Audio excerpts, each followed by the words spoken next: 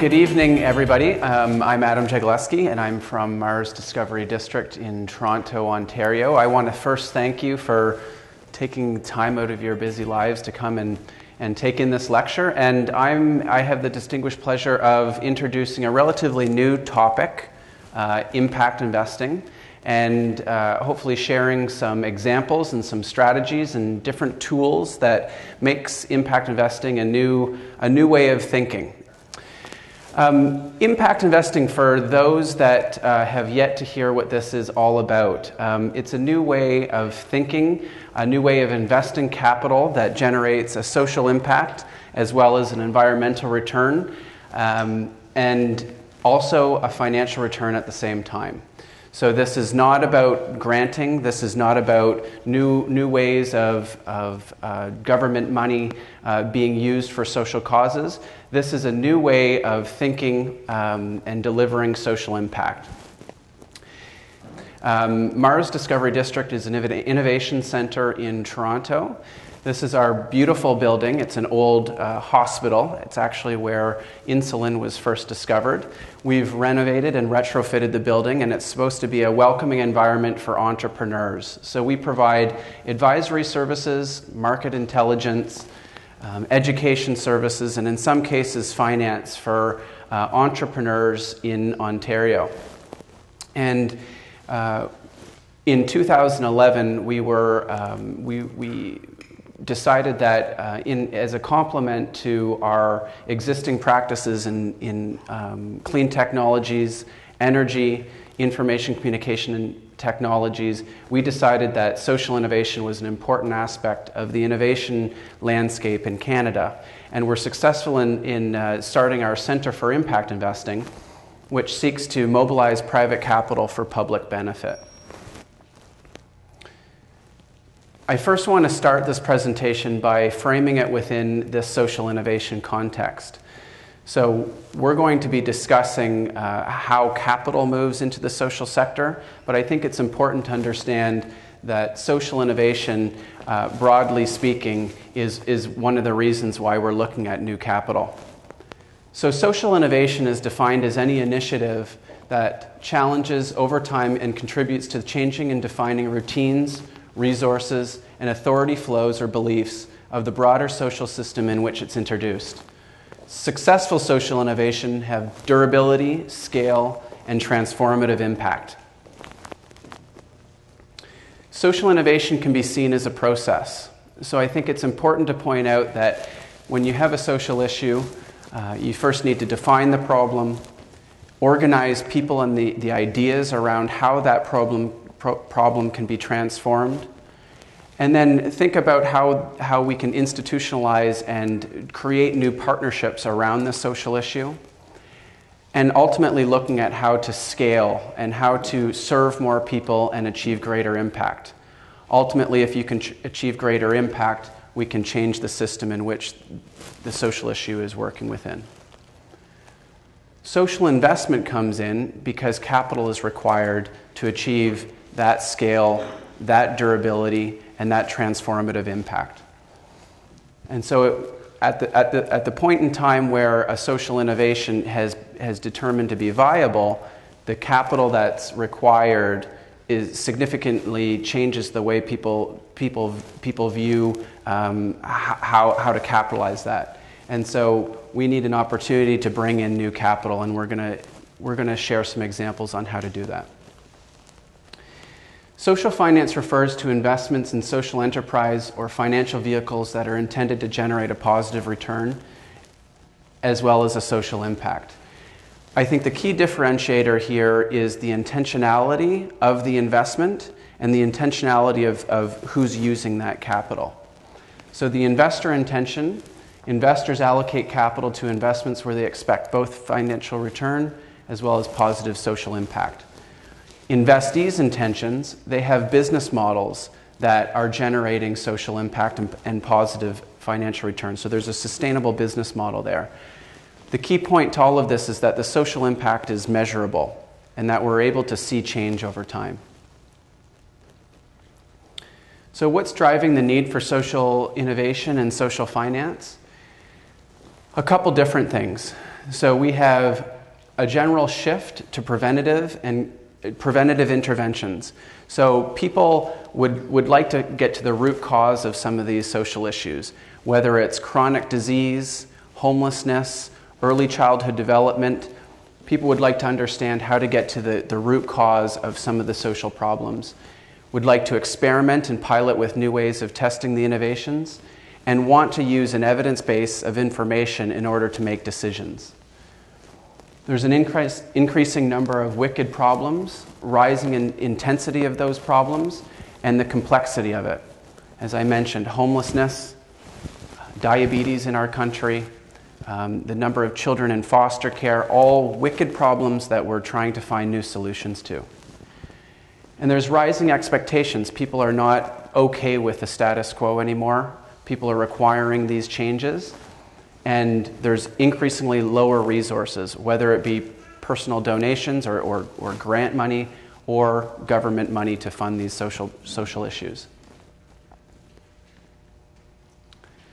So some of the overarching trends in the social finance marketplace: we have entrenched social and environmental problems, from persistent poverty to climate change. We have government austerity measures, and revenues are constrained. We have growing number of impact ventures, though, on the positive side. We have entrepreneurs that are thinking about new business models, that embedded in that business model is a way to generate social impact and improve the lives of individuals and communities. Also on the positive, we have institutional investors that are rethinking the way that they're making investments. They would like to see double or triple bottom line opportunities and want to know that the impact that they're achieving is a result of their investments. And I want to embed this into the context that this is an emerging marketplace, and this marketplace requires a number of different actors and willing players to partner together. There's many examples of social finance, and there's a few tools that I'd like to share with you guys to make this real. Some of the debt products that are out there help capitalize new buildings that either house nonprofit organizations or something like a fund that capitalizes supportive housing or affordable housing for individuals. Typically takes the form of a debt instrument. There's a couple different examples. One more notable example that's come about in the last couple of years is the notion of a community bond, where a coupon is issued to an investor for their capital over time, and that capital is used to build a building. That building, in the case of some of the community bonds in Toronto, is used to house some of the nonprofit organizations that are serving populations in Toronto. Inequity investment is an instrument used to fund typically startup entrepreneurs or startup ventures. And we have examples. Investico is an environmental-based fund. Renewal is another early-stage fund that funds organizations in Canada and in the U.S. that are in the small to medium range of companies. Outcome finance, another tool that's been used. I will get into a little bit more detail on what this is, but essentially this is a way for government to enter into agreements on which they agree to pay for the success of an outcome and raise capital on the basis of that contract. And catalytic capital is a way in which governments are guaranteeing some of these loans to make them less risky to investors.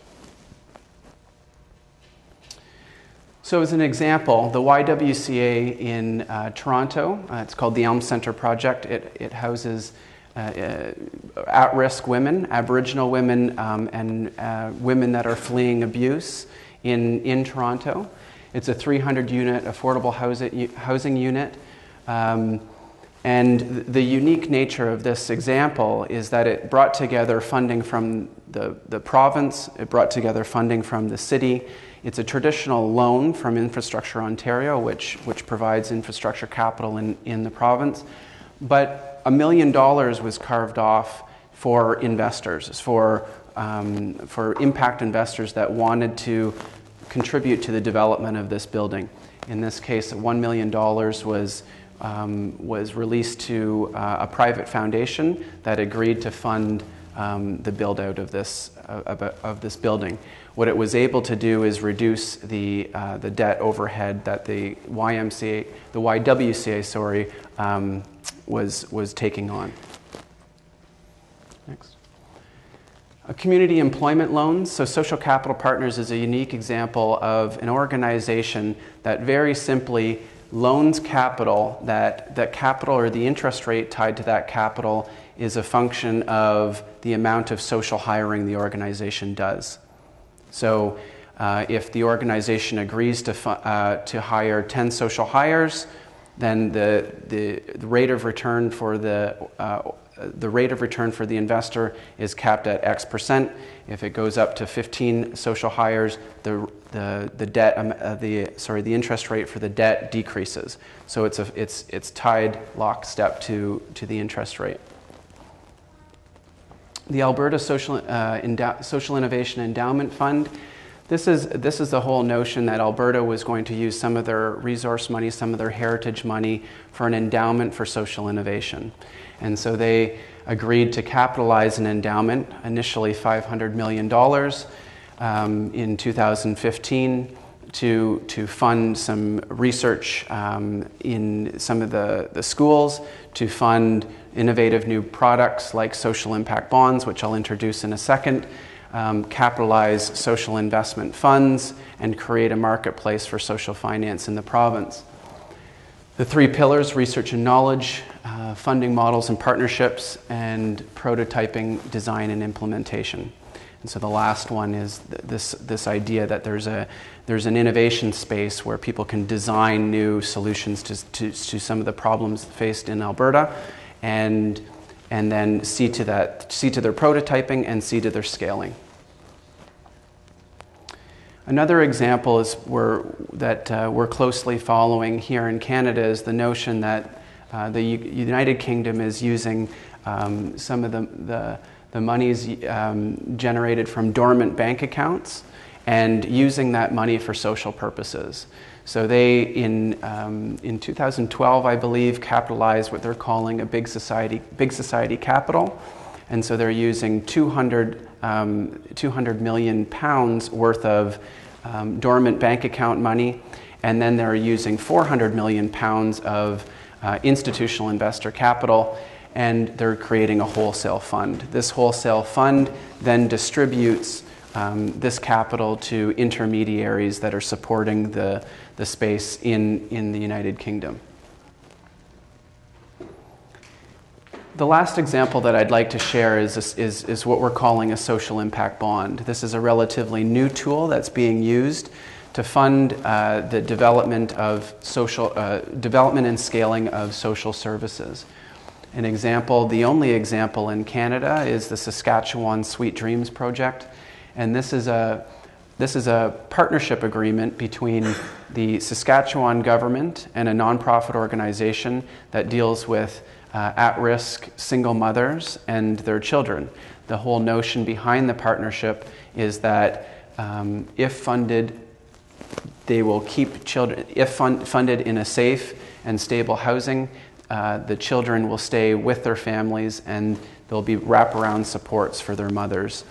And the notion is that in this case, the investor, which is a credit union, as well as a family, the Ma family in Saskatchewan, have provided $1 million to the nonprofit organization. And there's a contract between the nonprofit organization and the government in which government agrees to pay if these families stay together. The government has done a cost-benefit analysis on how much money they will save if those families stay together, rather than treating the very costly remedial treatment downstream, and have agreed to pay back if the project is a success, have agreed to pay back the investors their principal as well as a rate of return. Just to dive a little bit deeper on this social impact bond model, this is the straw man framework on how this works.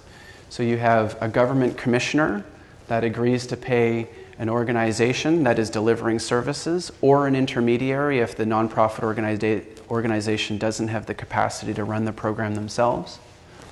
That intermediary organization then raises investment capital from an investor, and they are able to have long-term sustainable funding over several years to deliver that intervention to the target population. If the social metrics and the targets are met, then the investors will get their money paid back. If the targets aren't met, then the government does not pay the investors back.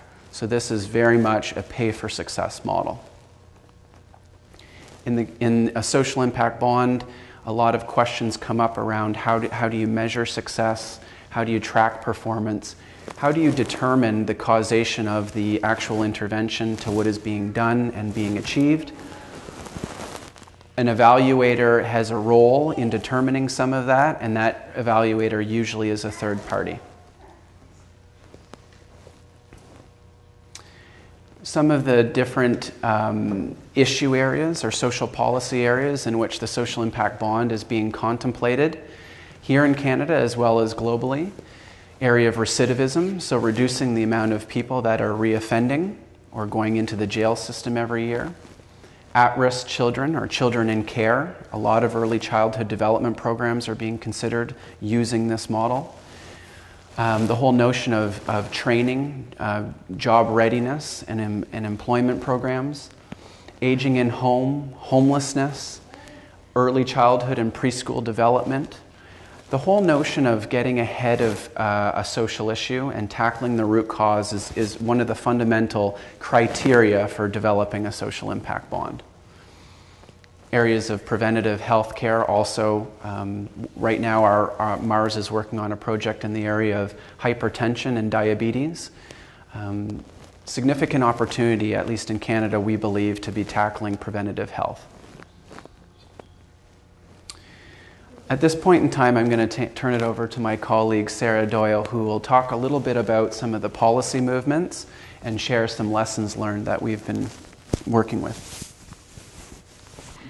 So switching gears a little bit, a lot of the examples and the models that Adam just described are emerging in a fairly nascent marketplace. And in order to see those models become used in a more widespread fashion and applied to a variety of local contexts across the country, we're going to need to see some changes and some action on the part of governments, on the part of foundations, institutional investors, entrepreneurs, and nonprofits. Now, in 2010, the Canadian Task Force on Social Finance was convened to look at specific recommendations for expanding Canada's impact investment marketplace, and it was addressed to all of these actors. They came up with 7 different recommendations focused on mobilizing new sources of capital, on creating a more enabling regulatory and legislative framework, and on sort of priming the pipeline of investment-ready social enterprises and projects. So some of those recommendations, I won't go into all the details, but some included a call to action for foundations to invest 10% of their endowments in impact investments by 2020, which is significant considering that foundation endowments in Canada total about $42 billion at the moment. It called on the federal government to work with investors and regional funds to create a national impact investment fund of funds, somewhat similar to what the federal government is doing in the area of venture capital. I don't know if you can hear me here. I'll try to. And it also asked governments to look at ways in which they could step back and kind of cut red tape, get out of the way by creating a more enabling framework, in particular for nonprofits to adopt more revenue generation type models and be able to attract investment capital. Do you want to flip? So then at the global level, much more recently, the Social Impact Investment Task Force was launched by Prime Minister David Cameron a year ago at a G8 meeting. And that process was designed to sort of scan, it was the G7 plus Australia, Russia was no longer in the process at that point, to scan the best practices, the challenges, the opportunities that existed across those countries, to draw on expert groups within those countries, on issue-specific working groups, looking at things like measurement, applicability to international development, those types of things. and to come up with recommendations, again, addressed to this wide array of different actors for expanding a global impact investment market. And that report came out last Monday, and the headline of that report was this projection that the global impact investment market could reach the size of $1 trillion if the recommendations put forward in that report were adopted. And this is a task force that was chaired by, or is chaired by, Sir Ronald Cohen, who is known as the godfather of venture capitalism, I think, in the UK. And he certainly sees this market as potentially following a similar trajectory to that of venture capital, something that was initially seen as very risky. It was happening only in small instances here and there, and gradually kind of gathered steam and became an accepted practice that was funneling capital towards innovation in the traditional business sector. This would be fueling innovation in the social sector. Actually, I'll just dwell on that for one moment longer. So the report that was just referenced, this was Canada's report, or Canada's contribution to the broader process. So each country released its own report that was more domestically focused. And we built off of the 2010 Canadian Task Force recommendations, but focused in on two particular areas in much greater depth. So it's not the most fascinating read, but it does put forward some very detailed, specific policy recommendations. The first half targets the Income Tax Act, in addition to provincial trust law, which tends to maintain this binary understanding of for-profit and non-profit activity. So charities, non-profits are meant to serve populations in need. They kind of conceive of them as soup kitchens and don't really see beyond that, I think. And then for-profit is meant to maximize profit. And we're increasingly operating in this space where those two things are coming together in really interesting and innovative ways. And there's more of an impetus to get that right, I think, following the 2008 financial crisis, because we're now expecting nonprofits to do more with less. They've seen declines in donations, which are only starting to creep back up again, and government grants became a bit uneven in the wake of the financial crisis. And yet we're telling them increasingly that no, they can't be engaging in revenue-generating activity, or they can only do it in very constrained ways. So we looked in detail at how to make that easier for them, how to make that process make more sense, and how to allow foundations to use their endowments for impact to merge their philanthropic and investment arms for greater impact. And the second half then looked at options for governments to bring new capital into the market through capital matching programs and incentives, through tax credits, through first loss capital guarantees, that type of thing. And also to look at creating an outcomes payment fund, which would help to do what Adam was talking about with social impact bonds at scale by setting outcomes targets, pricing them, and then asking the market to respond with innovative solutions. So that's what's in the report. If you want to look at it in more detail, it is online. It was released last week. We'll flip to the next slide. So one of the fundamental questions that I think drives this whole conversation about trying to expand the growth of this market is, are we having an impact? And it's a question, I come from a government background myself, I think it's a question that we've often scratched our heads about. We put money out there, we fund these programs, but we look at what happens on a more short-term basis. We're not always collecting the right data to figure out if ultimately it's doing what we want it to be doing. We're counting, how many people come through the door, and not whether in 5 years' time graduation rates have increased, or whatever metric it is we ultimately want to be addressing. So something that is interesting, it's not unique to impact investment, but something that impact investment does is focus on measuring impact. And I think that's a really critical aspect of this tool. The other critical aspect of it is that we have a lot of capital that's locked up in private markets that currently is not being used for social impact. So impact investment is not about replacing government money, it's not about replacing philanthropic money, it's about tapping into some portion of private capital markets and using that to fuel broader social impact.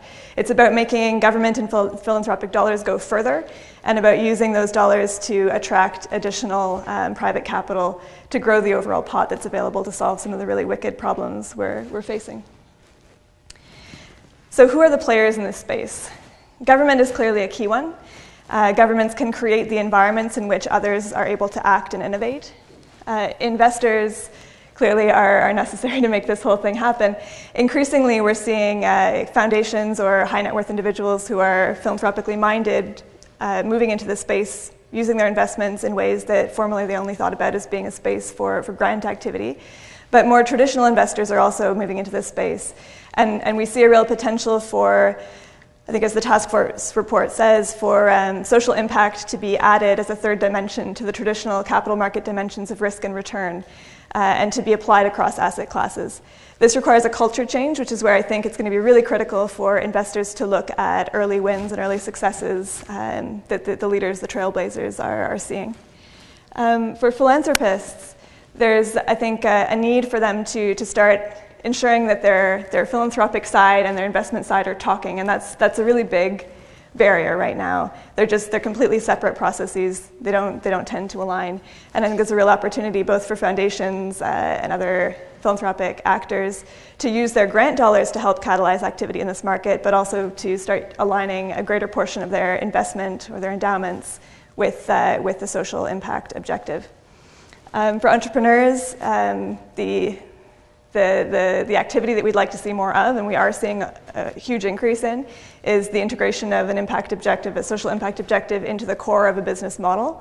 And that can be done through a certification like the B Corp certification. It can be done by including it in articles of incorporation so that it's more locked in, or by adopting a hybrid corporate form such as we've seen in BC, the C3. And then for service providers, typically nonprofits, to have them look at opportunities where it's appropriate, and it certainly isn't always, to adopt more revenue generation models and to attract capital in order to take what works to scale. And finally, intermediaries. These are the sort of honest brokers that can help to bridge the gap between supply and demand in the market, and can also help to broker partnerships between these various actors. Because one of the things that we're seeing a lot of in this space are new types of partnerships where you've got the private sector, the nonprofit sector, and government all coming together to try to problem solve. And that's not something that we typically have seen a lot of. So that's where having some actor in the middle that can help bridge those gaps can be really important. So finally, just some key lessons that we've learned from our time acting in this space.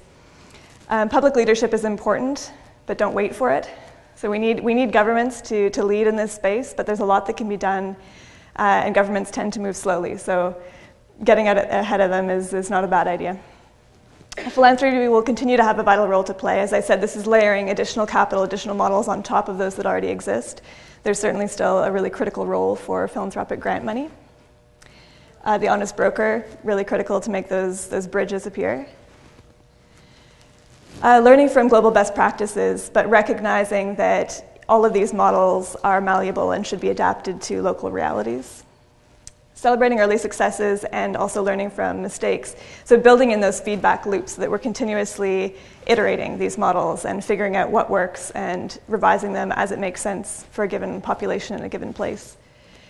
And then lastly, as we mentioned at the beginning, this is part of a broader social innovation continuum. So having spaces in which risks can be taken, experimentation is encouraged, co-creation with community actors, with the end users of a solution is encouraged, and where you've got capital that can help make these things happen and then take what works to scale. These are all really critical components of this broader innovation space. So just as capital is needed to encourage innovation in traditional business sectors, it's also needed in the social sector, and that's really what this is about. Thanks.